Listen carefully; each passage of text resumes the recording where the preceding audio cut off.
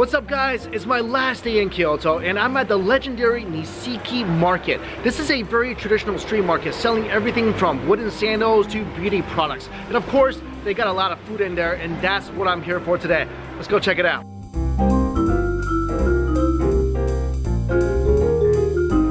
As soon as I walked in this market, I smelled the irresistible aroma of freshly roasted tea, so I had to give myself a bag. This is sencha tea, like I said, freshly roasted. It smells so good, I want to rub it all over my body. Like the Tsukiji fish market, this place is absolutely packed. I have to keep moving and eat at the same time. To say that this place is crowded is a complete understatement.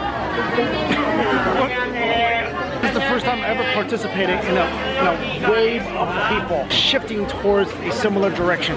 This is Mikan tangerine, so basically tangerine mochi. This thing weighs a ton. My first bite of food today. This is ridiculously good. I noticed that tangerines here are so incredibly juicy. This is like taking a bite of mochi and then sipping some orange juice. Oh, definitely the juiciest mochi I've ever had. Great start to the day. This may be really weird, but I've been watching this anime. You know the one where there's a class full of Japanese students and they're trying to kill their substitute teacher that looks like a giant octopus? Anyway, I was walking by the stand that sells these things and had a sudden urge to eat one. This tastes really fishy. Oh, it's cold, slimy, and sweet. I feel like this is better roasted, but when it's cold, the fishy flavor I feel it really amplifies. I'm kind of scared to eat the head.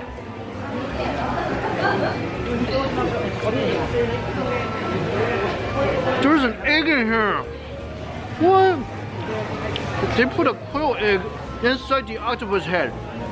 That actually made it pretty good. You know what? That egg completely changed my opinion of this thing. With the egg, that wasn't bad at all. What I love about this place is tons of people are handing out samplers for you to try. This is a Japanese black bean. Huh, I did not expect that to be really sweet. I thought it was gonna be some kind of fermented bean or salty beans, so that sweetness kind of threw me off a little bit, but that thing will taste really good in kanji. This mochi is stacked together like mozzarella cheese. This is where they make fresh mochi. You guys ever see that viral video where they're smashing the mochi up? That's what happens here. This place sells Wagyu, and this is the A5, and this is the A4. I'm gonna try them both to see if I can tell the difference. This is the A4.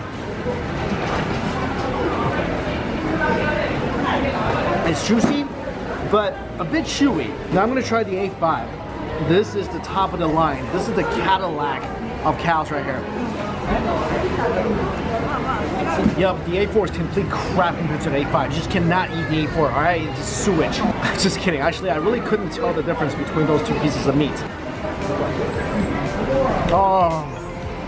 That particular piece was exceptional. I feel like that piece had more fat than lean meat. Now that I've had a fattier piece of the A5, between a fattier piece of the A5 and a typical piece of the A4, I can tell there's a dramatic difference between the two cuts of meat. A fatty piece of the A5 just tastes like melted butter. But I feel like if both of those meats are really lean, the difference, at least for me, I couldn't really tell. Also, the beef I had at the Ryokan was night and day compared to this. I still remember that because the taste of that beef is forever ingrained in my head. It'll never leave me. And that is so much better than what I just had. I mean, this is good. It's really good compared to your typical cut of beef. But I feel like I'm kind of ruined. Anytime I have beef now that doesn't taste as good as that Kobe, it's all just junk to me now. This is really interesting. I've never seen a shop completely devoted to Snoopy before.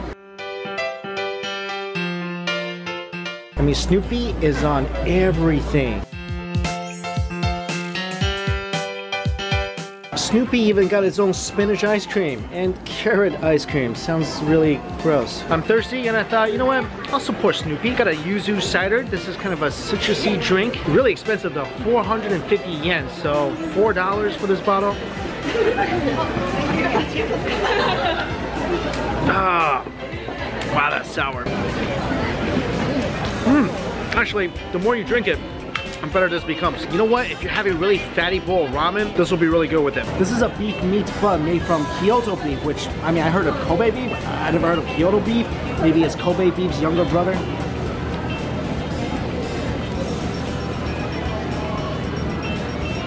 The bun itself is really nice, soft and fluffy, little bouncy texture. The thing with this bun is it's really sweet, like overly sweet. Also, my gripe is, it's got like 3 slices of beef in here. I mean, this bun isn't cheap. It's like 450 yen. That's like $4. And for that, I expect this to be stuffed with the cow. I'm gonna try this meat on its own. I feel like I just ate a piece of beef jerky. It's really surprising because usually with a steamed bun, the filling inside should be nice and soft, but that was a really chewy filling. Don't recommend this. Soy milk donut. Just coming out. Yeah, this is awesome. It's a conveyor belt of happiness, just dropping mini donuts everywhere. You guys see from that conveyor belt of pure happiness, you get these lovely golden fluffy donuts, and this is soy milk donuts. So does that mean I can eat like 50 of them and still be healthy? And I got these with caramel. Look how beautifully golden, toasty, fluffy they look. Oh. Oh wow. Oh, this is a must-have. If you come here, get yourself some soy milk donuts. These donuts are as beautiful on the outside as they are on the inside. Beautifully toasty with a fluffy, chewy interior.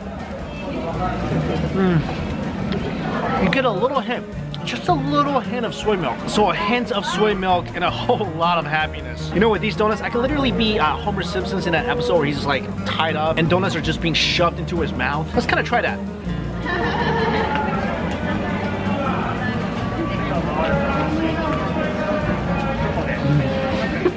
That was me channeling my inner Homer. I can see how Homer would enjoy that. You know what these will be really good with?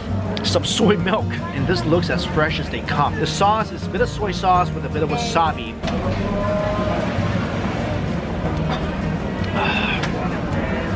I love tofu skin.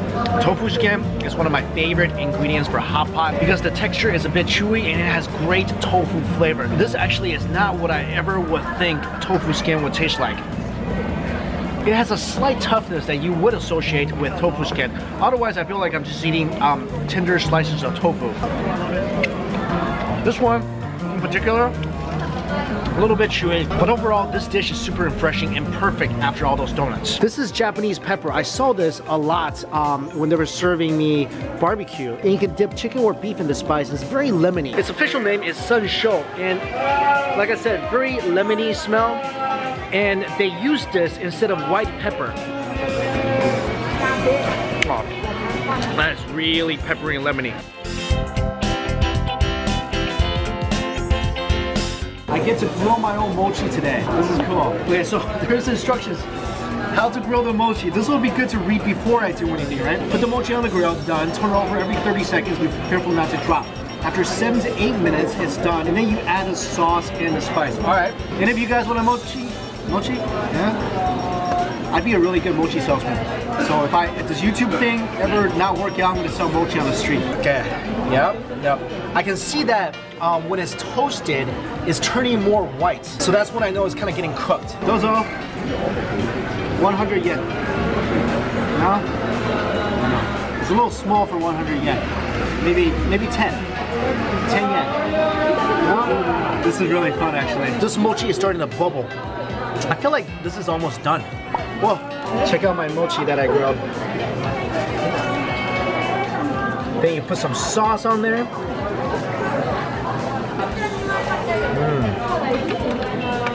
That's yuzu seasoning. Sanshou. This is the Sanshou seasoning. Very lemony, very peppery. 7 spice. 7 spice, yeah. Okay. Love 7 spice, yes. Love 7 spice. Chili pepper. Love chili pepper as well. Yum. Let's try this. I should be a mochi chef. I can't wait. Bake the mochi, I can definitely grill it. The sauce is sweet, the seasoning is peppery, it's spicy. And the mochi, of course, toasted to perfection by yours truly.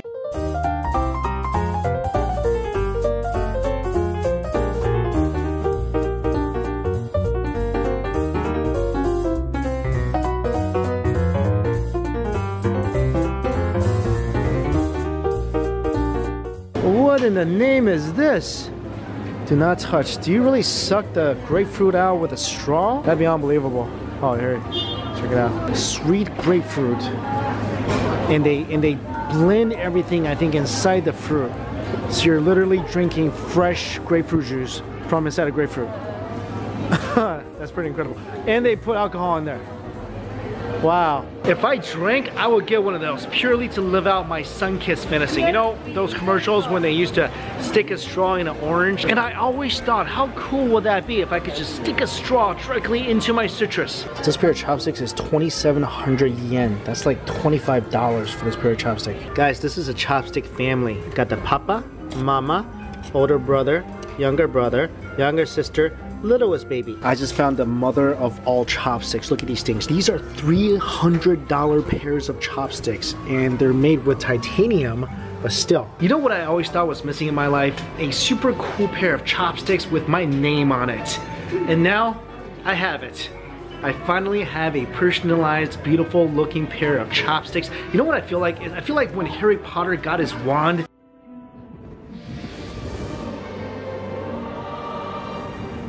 that's exactly the same as me getting my pair of chopsticks. Okay, not really, but this is still pretty cool. There are similarities though. He's got the phoenix and I've got the dragon. It was so great getting to try all sorts of different foods at Nishiki Market, and time flies when you're having fun and stuffing your face. So, until we eat again, see you later.